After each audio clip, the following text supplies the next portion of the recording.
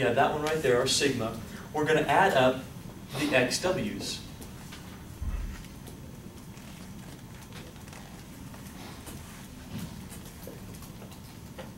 Add up the XWs for me.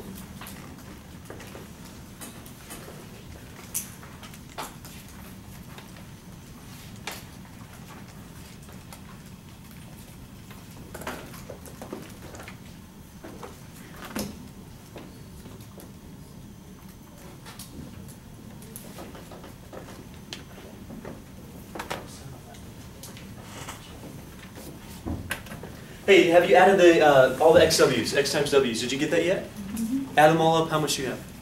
82.85.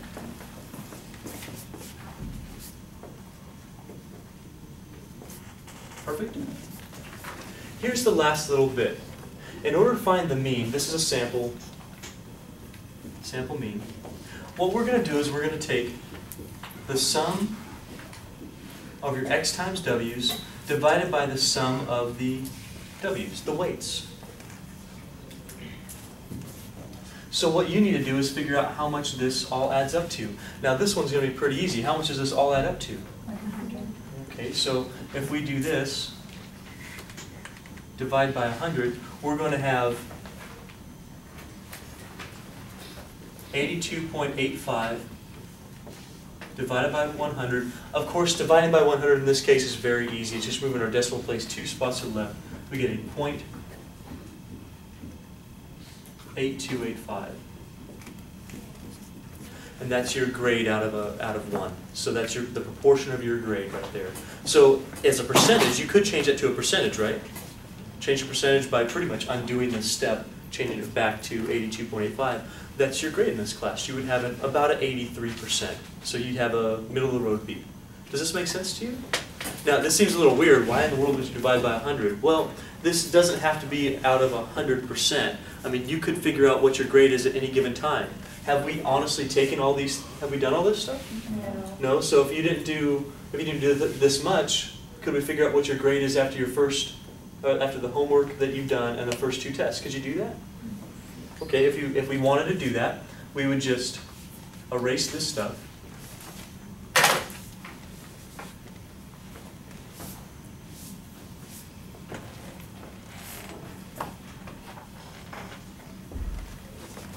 Can someone add that for me as I'm doing? I'm going to add this up. This will be 55. So we'll be dividing by 55 here. 42.9. So if we do this a little differently, if we just say, I want to figure out what my grade is after my first 2 tests and the homework that I've done so far, you're going to take these point values, multiply them by their respective weights, we'll figure out what that is, we'll add them together, 42.1, then we divide not by 100 because you haven't done everything yet, right? You've only done, well, the weighted version is only 55%, so we'll take the 42.1, divide that by 55, how much is that?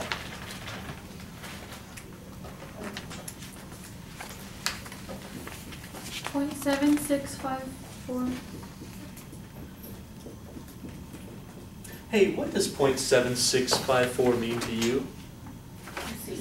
Yeah, it does. That means a C. Because this is around 76, 77%, 76.5%.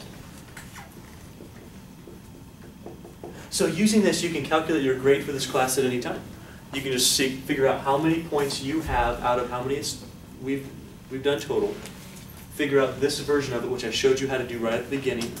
Multiply by the appropriate weight, add it together, and divide by the weight that you've accomplished so far in this class. If you've done the first 2 tests, you've accomplished 55% of it. How many people understood how to do that? Real similar to a frequency distribution, follow pretty much the same pattern, and we have to think that. Okay, the last thing we got to do in this section, I have talked about something called skewness. Have you heard of skewness before? You have now. Skewed. We talked about normal. Do you remember what normal meant? Normal, like on a graph, meant that if you look at it horizontally, the graph has a tail on the left and a tail on the right, but it's pretty darn symmetrical. It goes up to some value that most items are around, so most of our data is in this range, We have a few outlying pieces of data, but it's a pretty bell-shaped curve. Actually, that's a really awful bell shape. I'm going to try to do better. I'm not very good at this.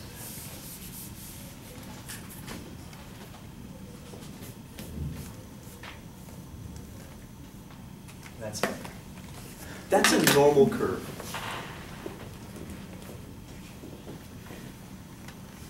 Or pretty close to normal. We also have two other options, well not options, but two other scenarios that we could have. If it's not normal, it's most likely going to be skewed one way. A skew is like a lean, like where it's head, where we have more outliers. So for instance,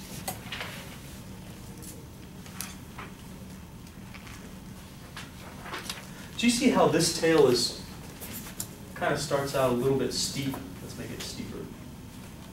Like that. Starts out steep, and then we have this long tail on the right-hand side. That tail on the right-hand side, that says to me right here that while most of the data is here, I have a few really large numbers that are skewing the data. Those are called outliers. You remember talking about outliers last time? Do you remember that? Outliers skew your data. Outliers say, okay, most of it's normal, but then I have some pieces of data way out here that's making my tail push to the right. This is called tail right or skew right. No, I know you want to say left because most of the data is left, but we look where the tail's at. It's skew right. Or skewed to the right.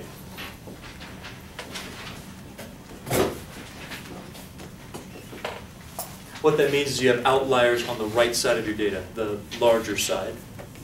We also have the other situation.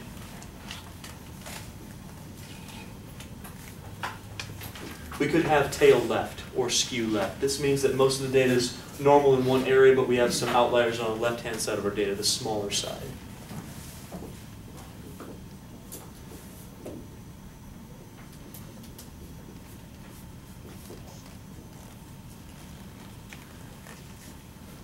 So from this, can you take a look at some graphs and figure out whether it's normal or skewed left or skewed right? You might even be able to do this with just data, like a frequency distribution, and look at it and see whether it's skewed left or skewed right. The one that we did with age. Remember the one we did with age where we made the histogram up? That was definitely skewed right because we had a large number here and it's skewed off this way. That was skewed to the right. Oh, by the way, let's see. Oh, I hope this works. Would you like to see how to do mean, median, and mode on your calculators if you have a nice calculator like that one? Would you like to see that? How many people have a graphing calculator in here? Okay, it's worth me doing then. Well, it's like two of you. I'm not going to do it. Oh, no, it'll work.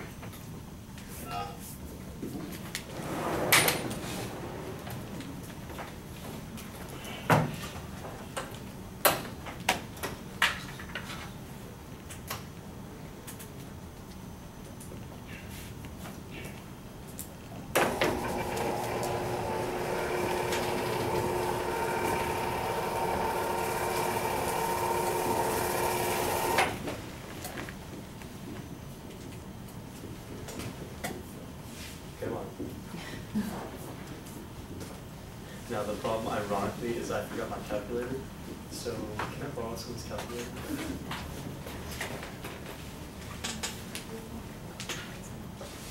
I'm prepared. Yeah. It's Tizzles. Well, thank you.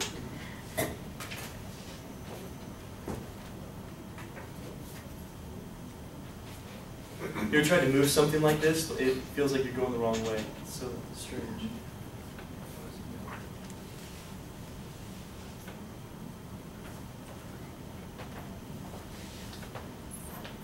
Does that trip you out? It's so fast. Let's turn some lights on, see if maybe that'll help a little bit. Give it a second. There you go. Can you see this? Can you see the little blinky thing? Follow me along with your calculators. All the TIs will be very much the same, unless you have TI 89, that's a little bit different. I'll show you that later. What I want you to do is go to where it says stat, because hey, what class are we in? Awesome. Go to stat. Right now you'll see that the number 1 is highlighted, that's the edit button. What this does, if you click enter right now, it's going to bring you to your list of lists. See all their lists? You have list 1, list 2, list 3 up at the top. You can enter data from here. So let's pick some numbers. I'll pick the numbers, plug these in with me. 9. You can press enter or down. You see where I'm pointing? Either enter or down. 9, 5, 2, 6, 7, 9, 9, 1, 5. Let's pick those numbers. Right here, you'll be able to scroll back through your list, pick those numbers out. It says you have 10 items in your list right now. Have you all been able to punch those numbers into your calculator as you were going? Is everybody with me on those? Okay. This is kind of cool. What I want you to do now, press the stat button again. It'll take you back to your original screen that we started with statistics. Now, your numbers are still in that list, okay? They're not lost anywhere. They'll be there until you go back and erase them. It's stored in your memory. I want you to go over to calc. Calc means calculate, not calculus, unfortunately, because that would be awesome. It means calculate. So we're going to go over to calculate, and you're going to do what's called one variable statistics. It's the first thing highlighted. Press enter. It'll already have it might not look exactly like that.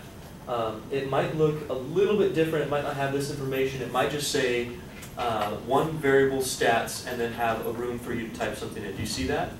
Okay, if that's the case, okay, so your calculator.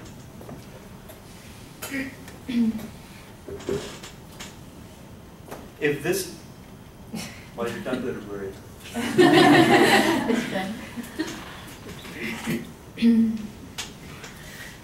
It's hard. There you go. Okay.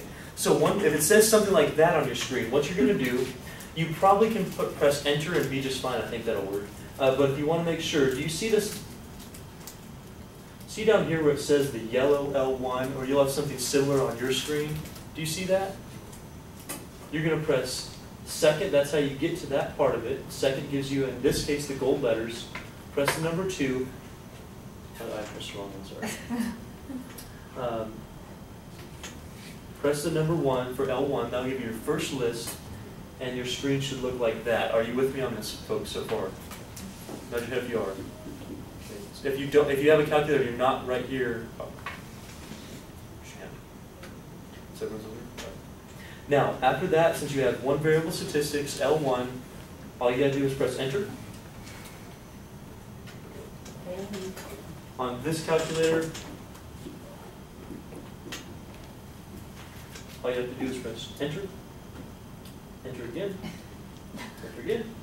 and it does the same thing. Okay, it says up at the top one variable statistics. Now, can you see all the information this gives you? This, without doing a whole bunch of work, is going to give you, what's that? What's this mean? That means the mean. Hey, that's what type of mean?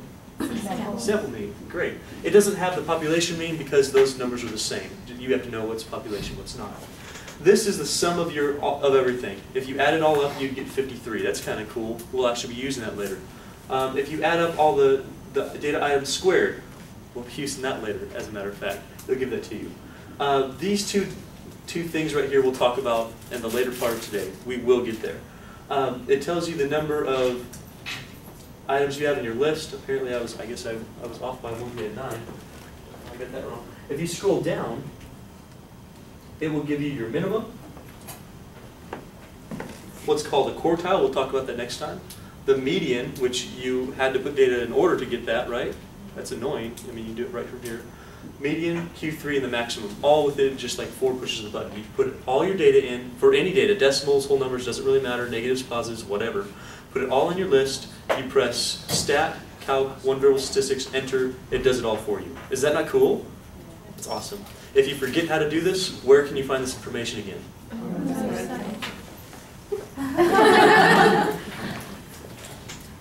You're so smart. Okay.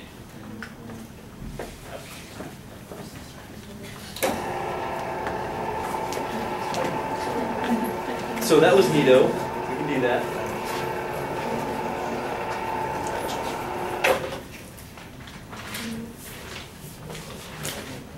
That's the first time that's actually worked for me, like without any problems, ever. It's fantastic.